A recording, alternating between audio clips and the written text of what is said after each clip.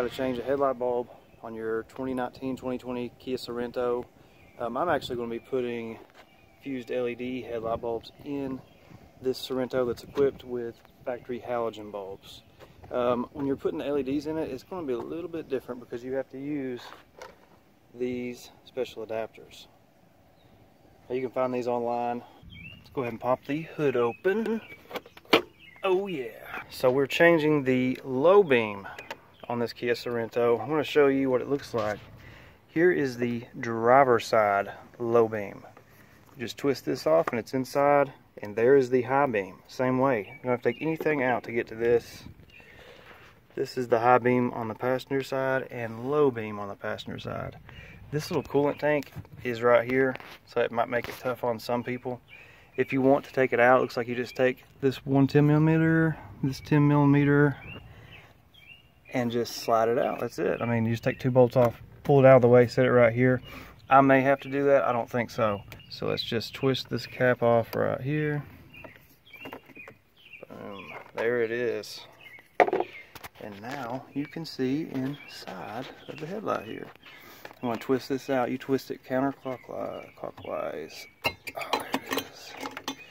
And there is the low beam bulb. If you plan to use the halogen bulbs, let me fix my camera here. If you plan to reuse these halogen bulbs, don't touch them with your skin because the oil on your skin can cause them to blow prematurely.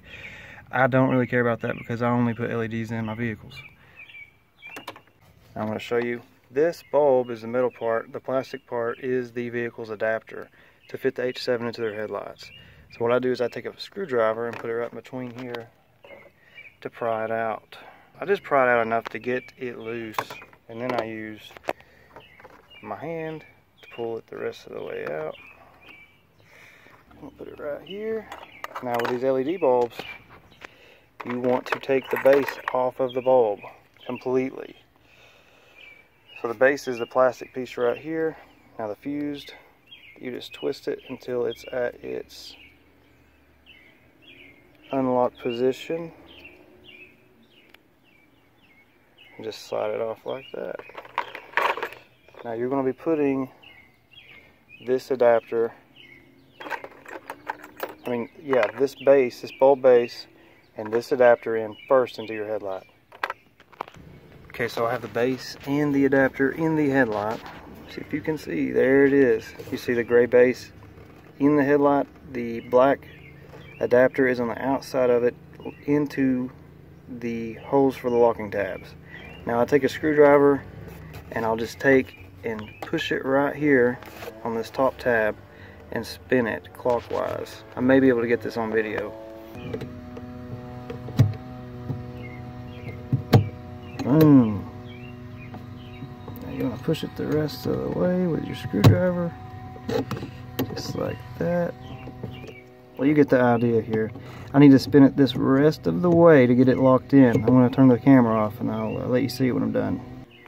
So there it is, locked in all the way. And it's in there pretty tight. Let me see if I can get my hand in here. As you can see, it's not wiggling. But when you spin that bulb in there to lock it, which I'm going to video, you want to get it lined up properly.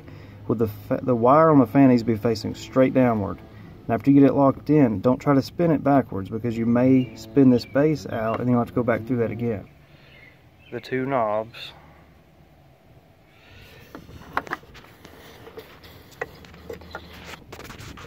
See, that wire on the fan is pointing straight down, and there it is. And I'll show you how to plug it up.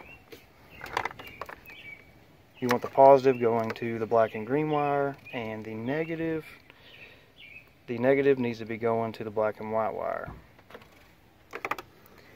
It shows on here a positive and negative symbol. Just like that. Plug it into the factory socket / adapter. Boom. Now you just tuck it into the headlight like that. Perfect.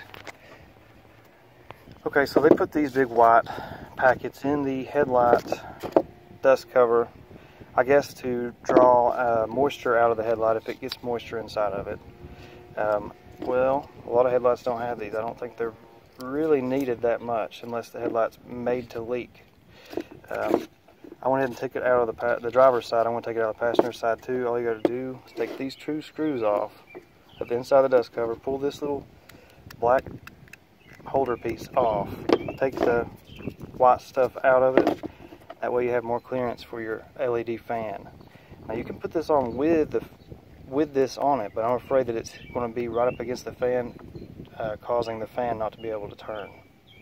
Take the screws off, and there goes the black plastic piece, and there it is. Now you just twist the cap on the way it came off. Perfect. Now I'll show you what they look like on with the LED conversion. Fused LED conversion.